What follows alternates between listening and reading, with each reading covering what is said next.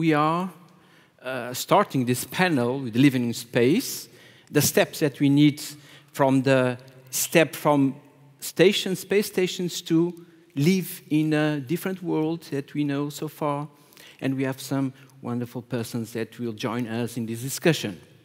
But let me first frame the moment that we are living nowadays. We are living very complex moment in terms of the unbalanced relation that we have between ourselves and our planet.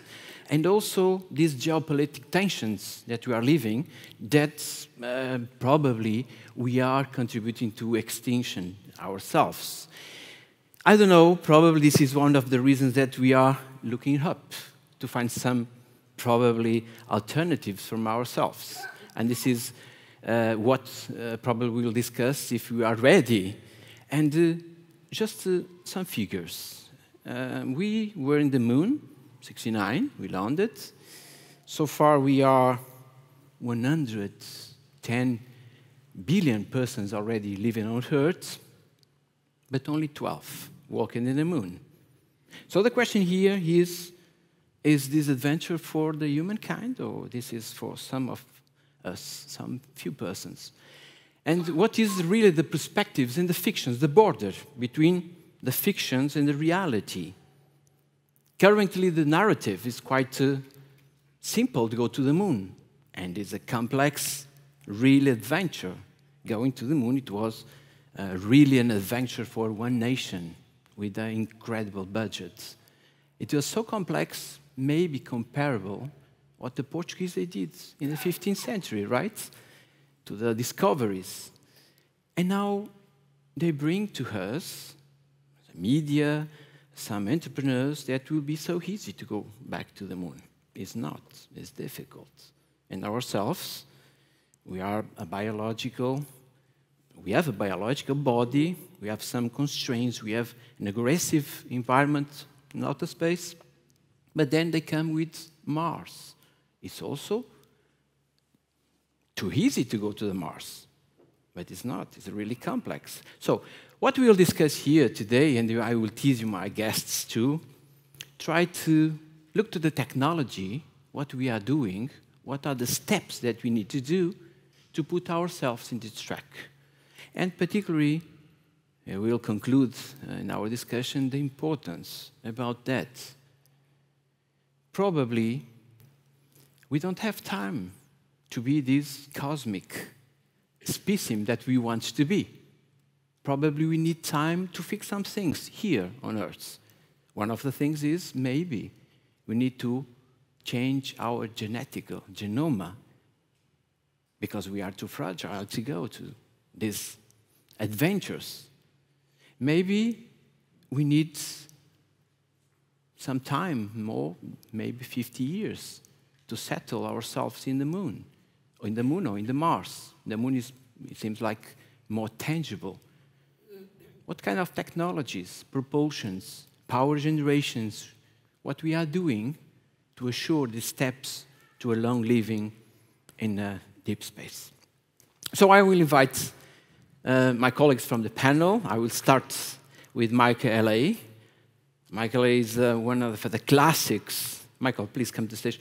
Is one of the classics of space exploration. Mike, probably you don't know, Mike has a record, American record to extravehicular activities, right? Yes. It's still your record, right? Yes. So you see, you did 7 missions, 6 missions. Okay. Is a vice president of Axiom Space, and this is one of the persons really in charge of this private endeavor to settle more permanent persons in orbit with Axiom Space. Thank you. Have a seat here, or I don't know, here. How about here? Yeah, you could be there. Then Tom Shelley, where is Tom? Tom, please come to the stage. I will say, thank you, Tom.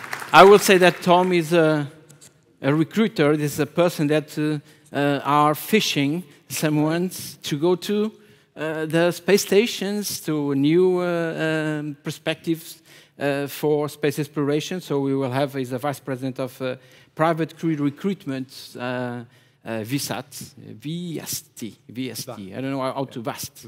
Okay, how to pronounce. And of course, Antonio. Where is Antonio? Antonio Amorim. It is related with corks. Antonio, can I sit here, please? And this is one of the most impressive materials, raw materials that we have, particularly that it was quite useful in the Saturn V in the program Apollo in the 60s. And this is, in fact, what put ourselves, Portugal, in space. It was in the 60s with the cork. We will back to that. And don't forget one thing, when you open the bottle of the wine in the cork, you just put your head that this is related with the space technologies, natural space technology. So I will, thank you, gentlemen, to be here. I know that you have some photos, videos to share, and I will start with you, Michael L.A. Do you want to pass now your videos there? Yeah? You pass the... Okay, very good. I will have a seat also. Good morning, everybody. Thank you, Ricardo, for the introduction. And it's great to be here at GLEX once again. First time in Porto for GLEX. First time in Porto for me. And so it's really a pleasure to see many familiar faces, but also some that I don't know. So to put things in context, I'm going to talk a little bit about what Axiom is doing in order to help us live off this planet, whether in low Earth orbit and in the future on another celestial body. We're a company that is wanting to build the world's first commercial space station. And our company motto and mission statement are here. I won't read them to you. I trust that you can do that yourselves. But our plan is to do this in 3 phases. So phase number 1 is that we are sending private astronaut missions to the International Space Station as it exists today. To put all of this in context, the ISS is an amazing vehicle. It's been flying. First module was launched in 1998, fully inhabited by 2000, and has been continuously so since that time. 71 different expeditions, so different groups of people have been on board. Many, many experiments. Fundamentally, it's a floating laboratory, so we take advantage of the microgravity environment to learn things about basic physics, but also advanced technology development, et cetera. But it is a machine, and at one point it's going to wear out, and when it does wear out, the 5 partner agencies around the world have not expressed any desire to build another government space station. So that's where commercial space stations, like the one that Axiom and the one that VAST are proposing, come into play. So the first step, as I said, is to send private astronaut missions to the ISS. So far, we have done 3 of them, AX1, 2, and 3, that happened in 2022, 2023, and 2024. Here you see the significant contribution, or I would say participation, of other countries. So the 5 agencies that I mentioned represent 15 countries around the world. And until 2022, unless you are one of those 15 countries, you could not mount a mission to the ISS. So it was a fairly closed club, if I may say so. And starting in 2022 with AX1 and continuing until just recently, we're expanding that list of possible visitors to include not only more countries, but more individuals. Think about research organizations. Think about companies that have something that they want to demonstrate or prove out in low Earth orbit. So our goal is to expand that market by conducting these operations. The second reason that we do that is because by doing so, we learn how to conduct a space mission. If we're going to have our own orbital space station, we have to have the operations team in place. We have to understand the communications. We have to understand the organization, all of the millions of details that go into running a space station mission. We are learning step by step as we go through these. So let me just play a quick video which sort of highlights or summarizes AX3, the last mission that happened. We launched in January, landed in February. And we'll start hearing from my colleague Marcus Want of Sweden and his thoughts.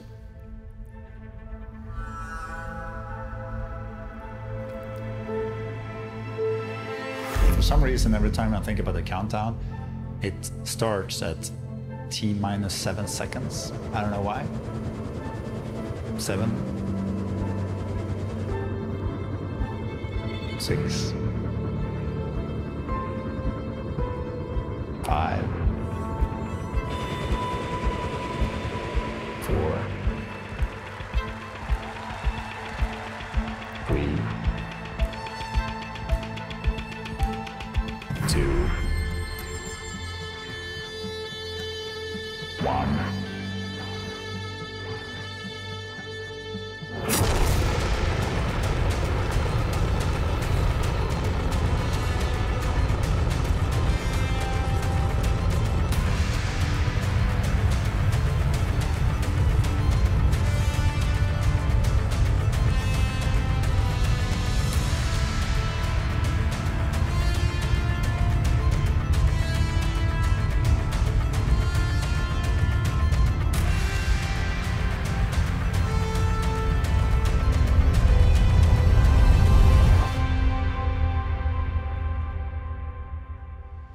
Okay, JK, everybody, this is a Spaceship Freedom.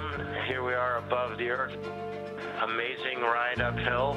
We're very proud to be representing Axiom and our nations here. I couldn't be happier to be here and prouder of my guys that just did a great job all the way uphill. On behalf of the Expedition 70 crew, I'd like to welcome Axiom 3 on board the International Space Station. Welcome aboard Axiom 3 station. We're now resuming operational audio communications.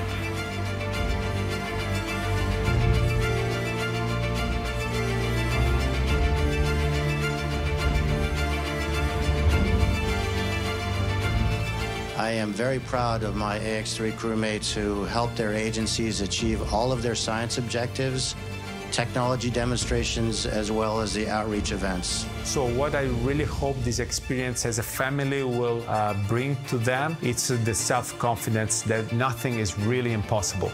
I want to be an example, and I want to be part of those that make something impossible possible.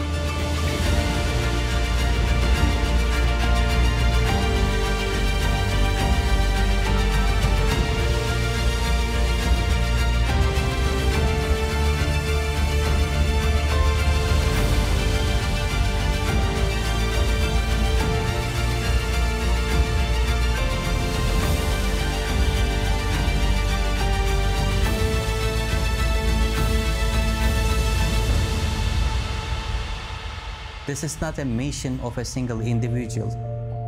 This is not magnifying a name. This is just the ignition moment. This is not the end. This is just the beginning.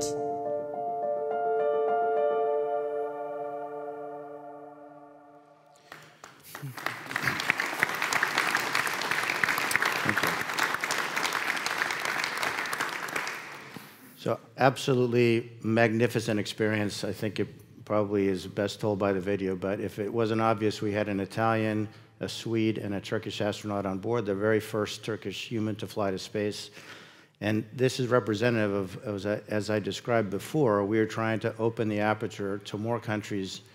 Ricardo, you mentioned is space exploration just for 12 people who walked on the moon or the 600 or so that have been to orbit. I think the answer is no. We would like to increase that, again, to more countries, more individuals, et cetera. So that was phase one of our programs. Phase two is to launch modules which will attach to the ISS. This is obviously helpful because we don't have to launch the entire space station in one module, but can add incrementally to it as we are taking resources from the ISS while we operate in conjunction with them. And this will take place over several years. The first launch is scheduled for 2026.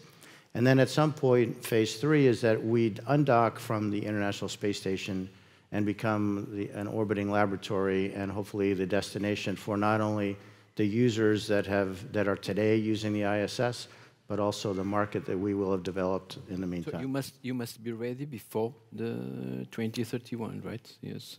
Our target is 2028, to be ready by Okay. 2028 to operate completely independently. So I look forward to Ricardo's expert moderation and to your questions. Thank you. Thank you very much. What is the feeling to sit in a bomb that goes, bomb, a powerful bomb that going up when you are takeoff. Richard, I don't know if you said this, but I heard somebody say when you light a rocket, 10,000 things can happen, and only one of them is good. But so I'll you be are honest, lucky guy. You are a lucky guy. You don't really think about that. I would tell you that training takes care of everything. And first of all, if you really were going to worry about that, you probably shouldn't be an astronaut. But even those, and I think healthy concerns about safety sort of fall by the wayside when you're sitting there and you're hearing the countdown and you get to less than 1 minute, then less than 10 seconds. It's just excitement. You're very focused on your job. You want to make sure that your responsibilities are first and foremost taken care of. But as I've flown several times, I noticed that with each time, I'm less worried about making a mistake, and I'm more in tune to just enjoying the experience, which is, it's unique. I mean, there's no way to describe it unless you've sat there and you felt the incredible acceleration that seems never ending, at the end of which you're going 8 kilometers per second. Imagine that. It's just an amazing ride. Then you get to zero gravity, and you're floating in this beautiful, tranquil, peaceful world, looking out the window and seeing the Earth, not quite from that vantage point, but one that makes you very humble and very appreciative of the place we live. It's all about also training, right? A lot of training to be prepared, physical conditions. Our training for a private astronaut mission is minimum 8 months, because we have to learn how to operate and live and work in 2 vehicles, the SpaceX Crew Dragon that takes us there, but also the ISS, what to do in case of an emergency, et cetera. So it's pretty intensive, and then all the science experiments take some training as well. I'm asking you that because you are the only person here that flew in this powerful rocket. So, and I do have another question. It is the dependency, your business, it is at the end, this is a business, the dependency of the launch systems, so, and the costs of the launch systems. This is the bottleneck of the business? It's very important. By far, the lion's share of the cost for a mission to go to space is the launch cost. And so we are not a transportation company, we're a destination. Our provider currently is SpaceX, so we buy the service from them exactly how NASA does it. You know, NASA, when they developed the commercial crew program, they let SpaceX operate the rocket, keep the international intellectual property, and so that is a service that they sell to NASA and they sell to us, and they can sell it to other people as well. Yeah, because what we have been seeing that the costs of launches rise again because there are some lack of launches. This is some kind of monopoly. And what is the perspectives to reducing these costs? To be more democratic, to have access to space? Well, certainly we need some competition, I'll be frank, in that field. I would say that SpaceX has been fairly fair about the cost, and it has gone up, but mostly just to cover the cost of inflation. Yeah. So even though they've been fairly reasonable, I think, as partners. And you know, it's important because they realize, I think, that someday another company will come along, and that goodwill that they have expressed to us is something that we'll remember. And the final question that someone of you that must be thinking, this is a $1 million question, a $1 million question. If I go to my pockets, how much money that I need to put in a table to fly in these missions? So maybe some of the persons here, they are asking what this is reduced compared to the governmental, let's say, approach to the corps of astronauts. The private business, they will reduce the costs to... Yeah, I would say that if you ask $1 million question every time you go to your pocket, you take out $1 million, you'll have to do that a few tens of times. And it is definitely expensive for an individual to do that, but we've had 4 of our 9 customers, 4 of them have been individuals. I think it's quite accessible for a nation to do that. And so it seems like the demographic of our customers has changed a little bit from individuals to governments.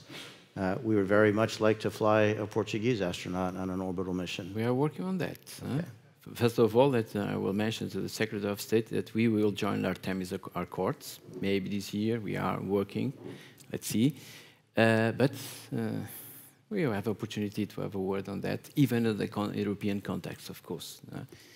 One more thing about the price. I think if you look back at commercial aviation 100 years ago, it was also extraordinarily expensive, and now look what's happened. So we can hope, I don't know if it'll take 100 years or maybe longer, maybe less, but I'm pretty convinced that the price will come down and we will get toward this. We used to call it democratizing, but I think normalizing the experience of going to space. Yeah, Tom, this is the question is also for you. But before that, Tom, you have something also to share with us, right? A video? You have a video? Yeah. Let me give a quick introduction before we play the video, if that's okay. So thank you very much, first of all, for inviting me to be here and to join this great panel. So VAST is a new company. We're the new kid on the block, if you like, in the space industry. And for those of you who are paying attention, I'm sure you've heard the Axiom story before, and you're familiar with the great accomplishments of Mike and his team.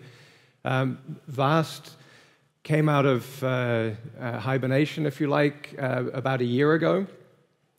We now have over 450 people working on building a private space station. But let me tell you why we're building a private space station. I'll give you a little bit more context as to why. The one thing that we have learned over the first 60-plus years of human exploration of space is there is one limiting factor in why we can't spend longer time in space and can't venture further, and that's the fragility of the human body. Yeah. We're used to living here on Earth in gravity. In space, you take that away, it's a fun environment to be in, right, Mike? It's living in weightlessness. The stories I have heard is it's an awful lot of fun.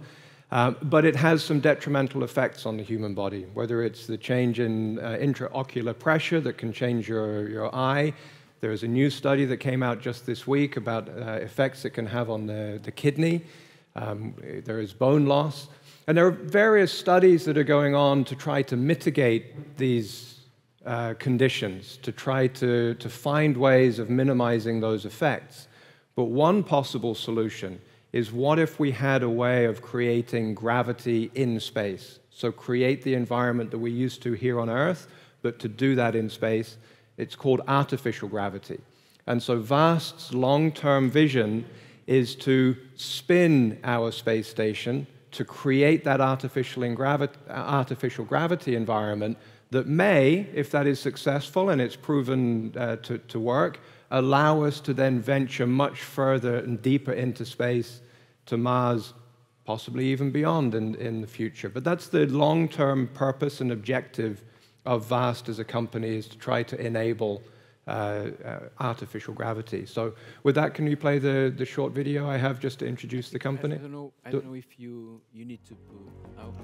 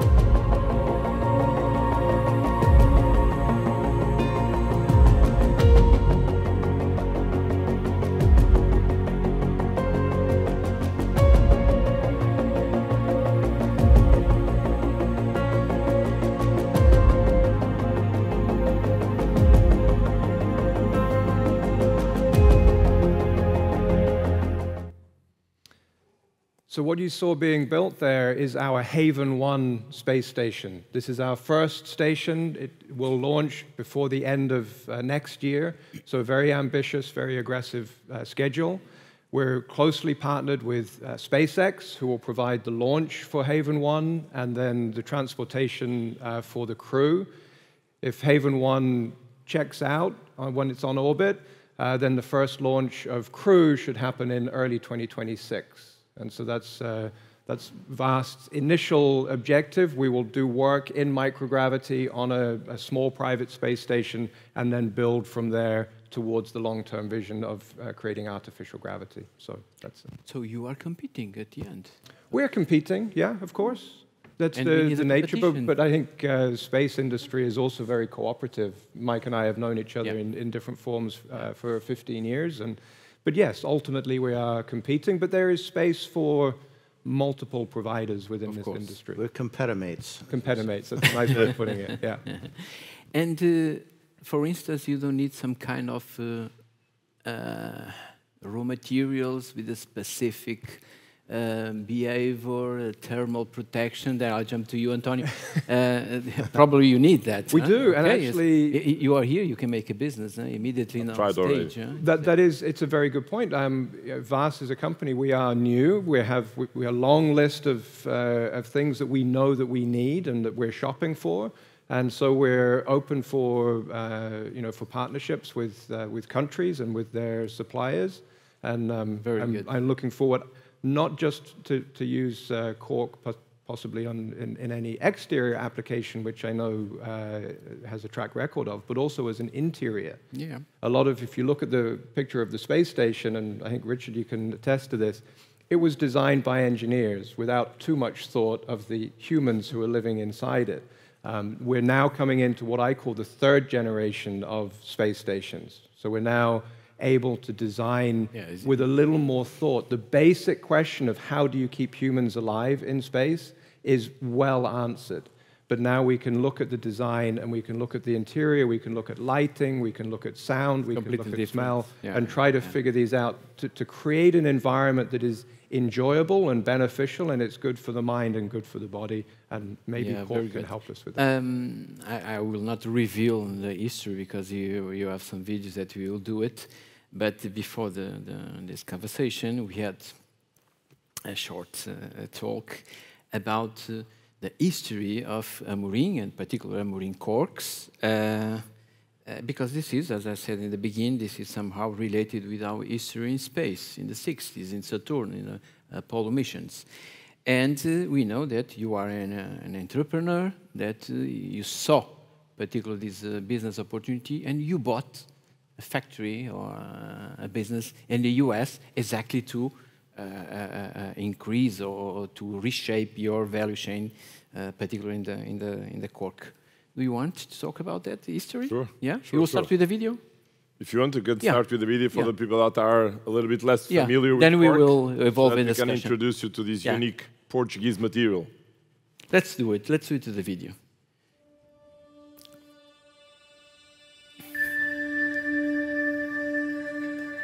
Can nature and technology team up? Can humankind find inspiration from natural materials? Can innovation benefit from processes that arise naturally on our planet? Absolutely. There's one special natural invention that has fueled man's imagination since time immemorial. Discover the natural-born technology. Although apparently simple, its unique properties make it ideal for an expanding range of high-performance applications that no man-made product can emulate. Thermal insulation. Gaseous components of cellular structure present low conductivity to heat and noise transmission. Acoustic isolation. Reduced sound propagation due to the material's low density. Damping, a cellular structure that is highly effective in energy dissipation. Resistance to fire, slow burning due to low mass composition and cellular structure. Chemical resistance, a combination of suberin, ceroids, and tannins provides great resistance to humidity and chemicals. Elasticity and compressibility, a flexible and closed microcellular structure with internal gas. Impermeability to liquids and gases. The presence of suberin in the cell walls renders it impermeable.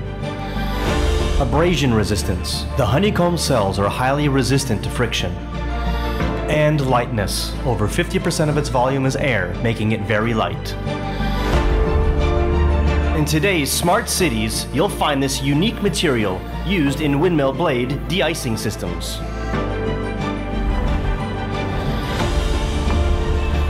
impacting the power industry.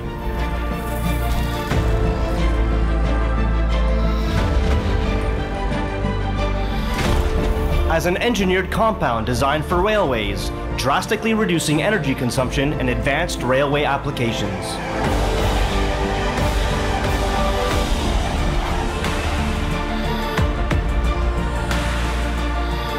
Improving people's daily comfort through high-performance solutions in heavy construction projects.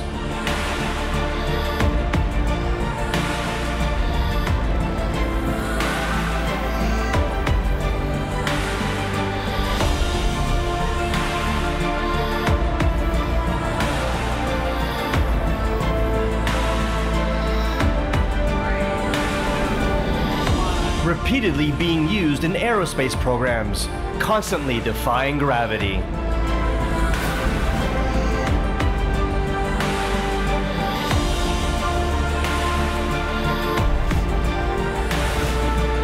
So the next time you think of innovation, just consider nature's amazing invention. And think of cork. Cork, the natural-born technology. I'm quite wonder that it's amazing, huh?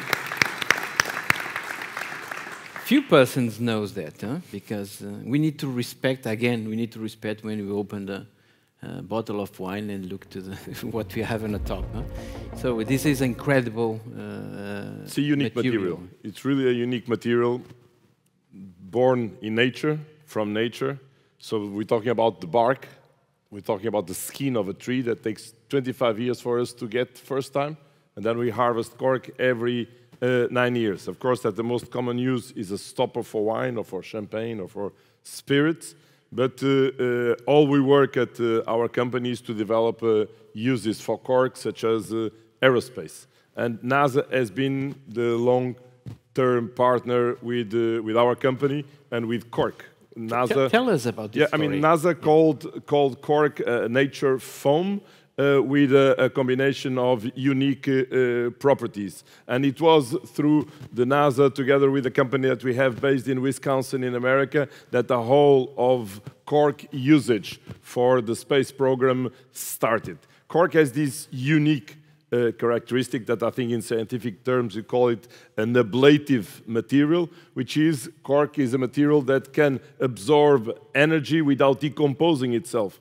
meaning that it works as a thermal protection shield, allowing for people to go inside the capsule or for materials to last, like electronic components, to last in the several space programs. We have been working in space with NASA since the 1960s, so Scout, Mercury, Saturn, in the 70s, Apollo, Ariane. I think that cork has been used in every single launch of Ariane. The space shuttle, I think that we have, since the beginning of the space shuttle, covered the nose or the fairings of the space shuttle, as well as cork being used in satellite rocket boosters. I mean, when you mentioned SpaceX as the company that is providing all the launching programs, that's today our biggest customer in the world, because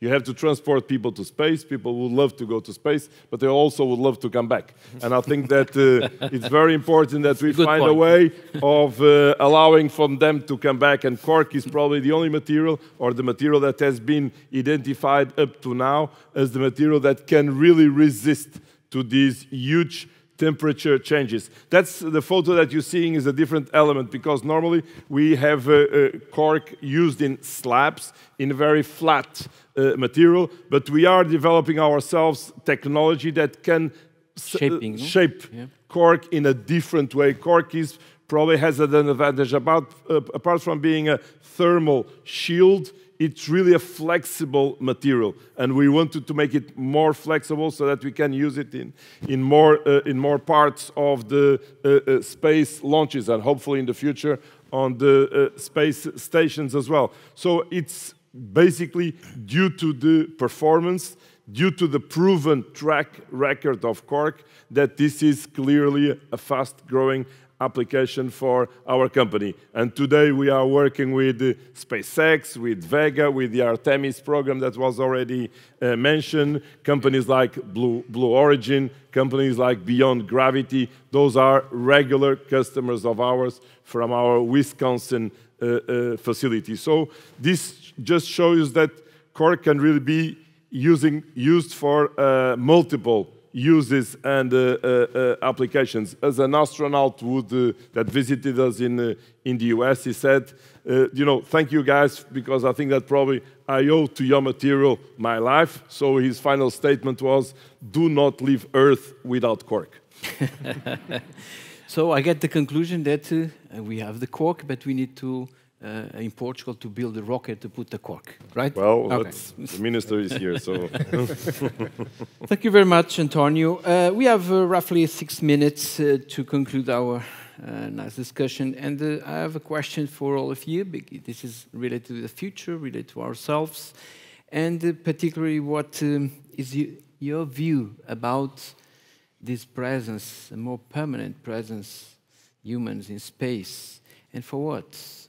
I know that there are some discoveries, some experiments that we are carrying out in the space stations. We have a long track record, particularly international space stations, with some experience, some perspectives to cure of some diseases, cancers, new medicines, in orbit manufacturing. The question is, again, we are quite dependent of launchers. We are the economy, the space economy, in particular what we expect in orbit servicings, that we will force us to be more permanent, also in orbit, is really dependent the capacity that we will develop to lift off and put the things in space. Based on that, and we know that it's quite difficult, this is a challenge, we know that we are preparing the Starship to probably to bring some new adventures to this endeavor, but what is your view about the future? You, in 2 years, or 1 year, you will have your initial space stations. You already did some advances in your, also in your initiatives, but in your view, what will be the future? Where will be in 2014 or 2035? So you've got to look at why humans are traveling to space, right? There's an innate curiosity that we have as humans. It's why an awful lot of people are here in the room. We want to explore, we want to push the boundaries. And space is one of those boundaries that we wish to explore. And there are a number of reasons. It's just curiosity, but also as a backup plan in the very long term. Right? If there's something that happens to this wonderful environment we have here on Earth, we need to have a capability as a species to try to exist somewhere else. And so it's a very long road that we're on, and there's still a lot of problems, a lot of questions that need to be solved. And it's going to take many generations, I think, to get to the point where humans can live sustainably outside of the atmosphere of Earth. And so when you break it down into where are we going to be in a couple of decades, it's very hard to predict. But the pace of change today is a lot quicker than it was 20 years ago. So I think in 20 years' time, you're going to see a lot more launches like Starship taking exponentially more material from Earth into space. You're going to have multiple providers of places for humans to live in space. And you're going to have a lot more human activity, whether that is scientific research or, as you point out, in-space manufacturing. There is a lot that can be done within the microgravity environment that continues to benefit life on Earth, but also with a view to being able to explore further. So I think the space world will be very different in 20 years' time. Yeah, Mike, what is your view? I have to share Tom's enthusiasm about the future, and I'm going to come at it from two, in some ways, contrasting, but I think both valid reasons. First is this innate desire to explore, and I don't just mean explore what's on the other side of the mountain, but explore the things that we can learn by taking advantage of the microgravity environment. So you mentioned some of these health benefits, materials processing, things that we don't really even fully grasp now because the governments that put the ISS together have sort of a horizon on what they can do from an experimentation standpoint. They can understand behaviors, they can adjust those behaviors to try to make something good, but they can't produce things in mass. They can't make money, and that's the other end. So we have exploration as an innate human desire on one side. Another innate human desire is making money. And once we start realizing the commercial potential, and I'm not talking just low Earth orbit, but you've certainly heard that on the lunar surface, there is water ice. We think we can take that water ice and make propellant and oxygen, et cetera. We can take the regolith and make structures. So as soon as you unleash the commercial, powerful, innovative powers, like you witness in the boom that SpaceX has created in the launch market with being able to reuse things. So once there is a reason to go someplace, the commercial companies, I think, are going to outpace the governments. And why that's appropriate, it's happening in low Earth orbit today. The governments are now focused on the moon, maybe one day Mars. Why? Because nobody's figured out exactly how to extract resource from the moon yet. But once they do that, stand by, because there's going to be a rush. Yeah, this is the point. I will go to Antonio. Do you believe that we can see it, the cork in the moon, in the environment? It has been there. Environment? It has been there. The plants growing and. We have plenty of space here to do that. But look, I think it's part of the human race. We always want to test our own boundaries. We're always going to go beyond what is supposed to happen. I mean, probably 500 years ago, the Portuguese have done the same with our navigation skills. And we have to also to see the implication on the impact that the space program and the space research and everything that we have to go beyond boundaries in science, in other business activities, in other, you mentioned health, you mentioned transport, you mentioned so many things that really can benefit with the research that is being done on aerospace. So I think that the spillover impact that the space program can have on other business is incredible. And that's why we would like to, when we see Cork being involved on the space, I mean, we really believe that we can do almost everything with this material, because if we can really take it to the very high-tech scientific requests that the space programs do have, I think that on planet Earth we can really do a lot more with such an incredible material. So that's our takeaway from the space program. It's not only a business on itself, is the potential that this material has, because it has been recognized by the most sophisticated companies and research programs on Earth. So I think that's the takeaway that we have from all this space usage of Cork. Yeah, this is a challenge. I need to conclude. There are some triads here that you need to conclude. But before that, let me just put some words in the words of Michael, which is the resources, probably these ambitions to explore new resources, the extension of the geopolitics that we have nowadays, and looking space as a militarization, probably a militarization of space, could be some of the challenge that we have in front of us. And of course, do not forget one very important thing. Moon, it not belongs to you, to me, to you. This is humankind, and we need to regulate. How can we extract resources from the moon? How can we apoderate ourselves with the surface of the Mars?